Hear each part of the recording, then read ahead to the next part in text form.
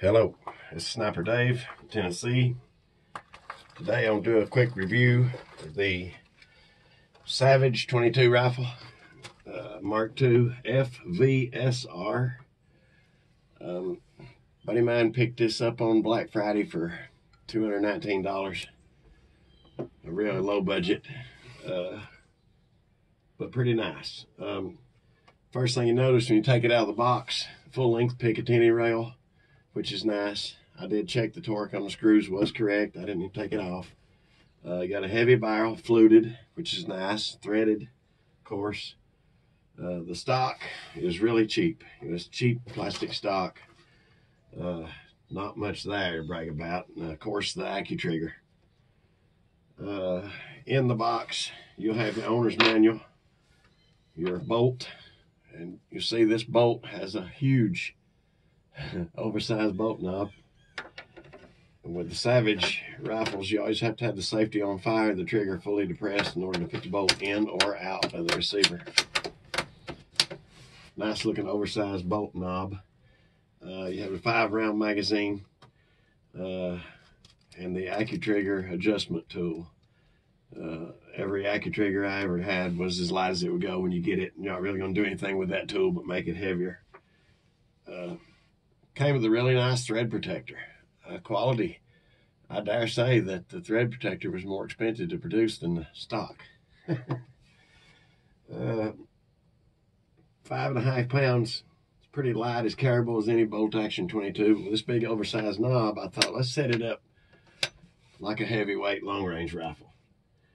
Dress it up that way. I had this scope. Somebody gave me this scope a couple years ago. It's a BSA 4-16x40 contender, locking turrets. Chinese made scope, probably $125, something like that. Somebody gave it to me. It had been laying back there a couple years. I thought all I need is a set of rings. So I went and found the loopholed aluminum Weaver style high matte. Medium would have given me a better cheek weld, but the way this scope is made, I had to go with the high in order to clear it.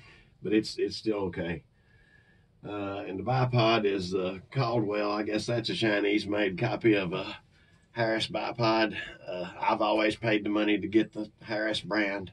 I've never bought one of these cheap ones before, but it's a low-budget deal, so I thought we'd try to keep it that way. Absolutely insane how quiet this rifle is. I'm going to demonstrate with this Aguila 38 grain subsonic hollow point. Tested 6 different loads. I'll give you the results from each one here shortly. But this thing is really quiet. The microphone, the camera will not relate to you just how quiet this is. You'd have to be here. But I got steel targets at 30 yards. I have to raise the bipod up a little.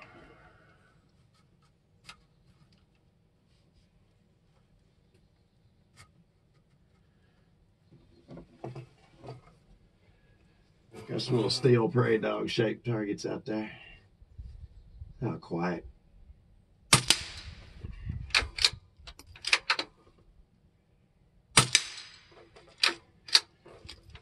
Okay, show you a little bit more example of just what kind of noise level. You hear the firing pin snap and you hear the bullet hit the target. I mean, it's crazy. There's a foam spinner out there at 60. It's green, about twice the distance of the big gong there at 30. Super quiet.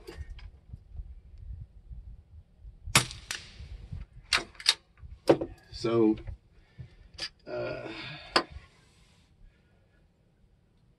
really a lot of fun to shoot. This AccuTrigger is really nice. I think every one of them's a little different. You never can get two exactly the same. This is a really nice AccuTrigger. And when it breaks in, I'm sure it'll be even better. I tried 6 different ammo. This Aguila 38 grain subsonic. This old Winchester 40 grain subsonic was a mean looking hollow point, but it's been out of production for several years. I still got a little bit of it left. Of course, CCI standard, which is the standard by which all other subsonic ammunition is judged. Gemtech. I've seen a lot of that on the market the past few years. I suspect it's loaded by CCI for Gemtech, I would think. It's a Winchester suppressor loaded at 42 grain. I tried one box of them, and all the guns I've tried, it really doesn't group as well for me. And then the CCI came out with a suppressor 22 and a 45 grain. I've never had that one group well in any of the rifles that I've tried, and I suspect because 16-inch twist. I'd say if a man had a 12-inch twist or a 10-inch twist barrel, that'd probably be a really tight group and load. However, this gun did shoot it fairly well. I'll show you the results right here. Down here below the line, which was December 10th, a couple of days ago, 38 grain Agula. I ran it both times, ran it around twice, was the tightest group, and the Winchester didn't group as good. It usually does better than that, but not too bad. This is 50 yards. So, CCI standard. The standards almost sounded like a little bit of transonic crack down there next to the target. Like, it was about 50 degrees, and the speed must be just right on the borderline. You could almost hear it trying to give a little sonic crack, so I didn't care for that. The Gemtech did just about as good as the Agula. The 42 grain Winchester didn't do bad. The 45 grain CCI, I've never had that load to group in any of my 16-inch twist 22s Outlaw. These two shots likely just me. This round was dead quiet. Each one has its own. It's cool that shooting 22 caliber subsonic suppressed that you can hear so well, and you're hearing noises that you never heard before. The firing pin spring, the bullet on the target. It's great that the noise level is so low that we can hear all these things we never heard before. But each one of these loads sounded a little different. The Agula was probably the quietest, except for that 45 grain CCI suppressor. I only have a couple boxes of it. Can't believe it stabilized in the 16-inch twist barrel, but dead quiet. That had to be the quietest load out of all of them. I'd say the standards were probably the loudest because they did have a little transonic crack to them. So 2 days later, I came back. Oh, you see the Agula was a little low. I came up 3 inches, which would be 1.5 inches at 50 yards, which I guessed that appropriately. And I sat down yesterday, the 12th, and I fired this group, and I thought, this thing's not grouping that well.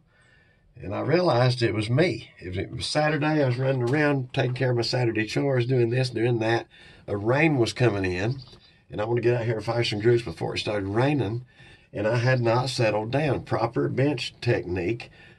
Feet in the same place every time, elbows in the same place every time, cheek in the same place every time, breath the same every time, trigger the same every time.